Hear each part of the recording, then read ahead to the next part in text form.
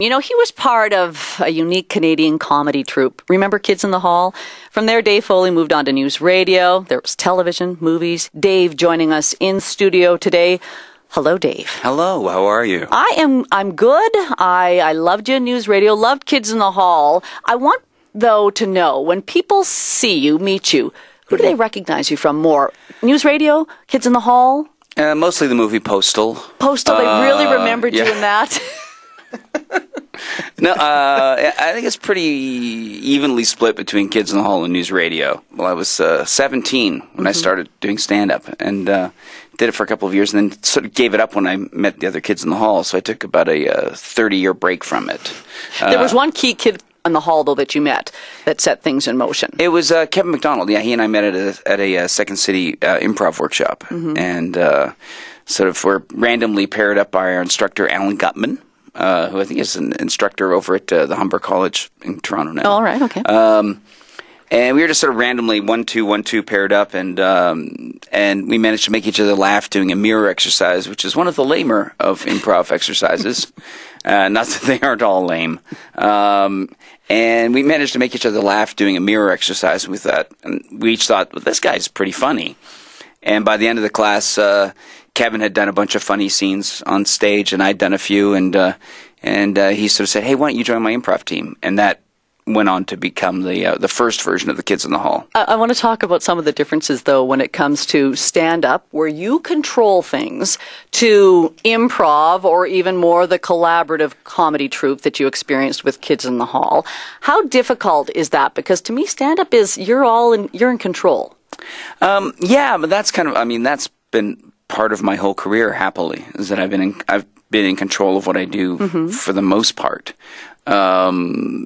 You know, especially my formative years, you know, like being a member of the Kids in the Hall, the five of us had a lot of control over everything we did. I mean, we wrote our own material, and we made all the decisions on our own show. So that's not a big deal to me, but definitely the portability of stand-up is different. I've always kind of envied that with my friends that are stand-ups, that they can just, get on a plane and show up with a toothbrush and do a show, they can do a week, and, where sketch comedy, it's an 18-wheeler and 2 tour buses and, and months of preparation. So that's the positive, is that it's really just you. Yeah. But at the same time, is that a bit of a negative too, because it's really just you, Yeah, but I'm really good. Yeah. So that's the. I meant you're that's on the road. That's what makes it all right. You're on the road by yourself so much. Before with Kids in the Hall, you really had a sense of family. Yeah. Sometimes a bit of a dysfunctional family, but it was a family. Well, definitely being on the road with the group is it's more fun traveling as the Kids in the Hall, the traveling part of it. Right. Because you got some, you got guys, you've got your oldest friends in the world there to go out for drinks with after the show. Right. And whereas now it's virtual strangers that I'm out drinking with after the show. Sadly. You're okay with that? It's just me sadly at the end of the show going, so is anyone going out anywhere? Where do you guys go? No, it's Dave Foley. You can't go out for drinks with Dave Foley. Yeah. Dave, I want to play a clip. I would warn people that they probably shouldn't. They shouldn't. Of course, I can't let Dave Foley go without talking about his days on news radio, so I just want to set it up, because there was just such great characters. Everyone on that show was such a great character. Talk about an ensemble cast. But, of course, Dave was the news director of the New York radio station. There was Crazy Matthew, played by Andy Dick. Played by the much crazier Andy Dick. Much crazier Andy. It was successful for 5 years, despite one of the executives at NBC. It almost appeared that he wanted to sabotage it. It didn't just almost appear that way. It was actually stated as such by the man who was doing it. Yeah, a guy named Preston Beckman, who he hated the show much that a journalist for Rolling Stone magazine was going to write a piece about why news radio wasn't getting the support it deserved from NBC, and he called up Preston Beckman and said, why do you think NBC isn't pushing this show as much as they should? And Preston Beckman said, you think that show's funny? I don't think it's funny. I think the show lacks testosterone. That's a quote. And the journalist from Rolling Stone magazine called up our showrunner, Paul Sims, I should say, and said, why? You should just know that this guy is bad-mouthing your show, and he's the guy in charge of scheduling you. And the journalist refused to print it. And so despite having time slots changed... 8 time slots. 8 times. Yeah, it was hard to find, slots. Wasn't it? Yes, at one point we were in a theoretical... we were on a theoretical day. One that physicists had proposed might exist in a 9-dimensional universe. You were able to go to News Radio at a time when Kids in the Hall... Well, it was getting a little rocky on the cast of Kids in the Hall, wasn't it? Yes. Weren't you working on... Well, it started out rocky. Did it really start out... And see, was this because there's all these creative guys? You mentioned control earlier. You like to have control. Yeah. Did you all want to have all this creative control, and it was harder to work in that collaboration? Well, all 5 of us felt like we were the smartest guy in the group, and the only guy, and everyone else was sabotaging it.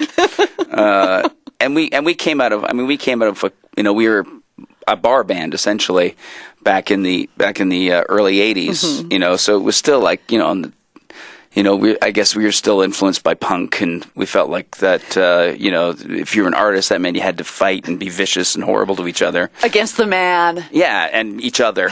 Yeah, the man happened to be your colleague, yes. Yeah. I mean, Joe Strummer and Mick Jones hated each other. How the heck did you get a show together then every week?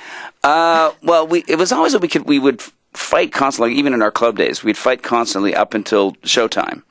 And then once the show started, we would all fall in love with each other again. Put on your show face. Yeah, it wasn't even that. It was like as soon as you're on stage performing with the other guys, you sort of go, "Oh, they're funny," And that was always the payoff to it. We'd spend a horrible week treating each other just dreadfully, and then you'd get on stage, and the other guys would be so good, and everybody would give absolute commitment to everything they were doing. And everybody wanted everything to work. So it was like, there was never no one would ever sabotage you in the scene. That was good. Lorne Michaels, was he the executive producer? He was our executive producer, yeah. So I'm surprised that the Kids in the Hall then weren't sort of snapped and put on SNL. Well, we were originally scouted for Saturday Night Live by Lorne. Lorne didn't come up. He sent up Al Franken and Jim Downey came up. And we did a show for them in an empty club in the Rivoli with nobody there. Actually, Dave Thomas was there. He came and watched. No audience. No audience. All right, okay. And we did a show, and they hired Mark McKinney and Bruce McCullough to come down as apprentice writers in '85, which was Lorne's first year back after leaving the show for 5 years. Mm-hmm. And back then, I used to think 5 years was a long period of time. And so then at the end of that season, because Mark and Bruce kept flying up to Toronto on their weeks off and to do shows with us at the Rivoli. And at the end of the season, Lorne said, well, I want to see this troupe and see if there's anyone else in this group that I should bring up. Because he kept hearing reports from Catherine O'Hara and Marty Short and, all these people kept calling him up and saying, you really have to see this group. And so he finally came up, and we subjected him to a 2.5-hour show. He didn't leave. He didn't leave. He tried to leave before the improv set, but we harangued him into staying for the improv set. No, really stay. We've got even better stuff. Yeah, it wasn't even like that. He was going, I think I'm going to get going. I really enjoyed it. No, Lorne, you got to stay for the improvs. No, Lorne, it would be really offensive to us if you left.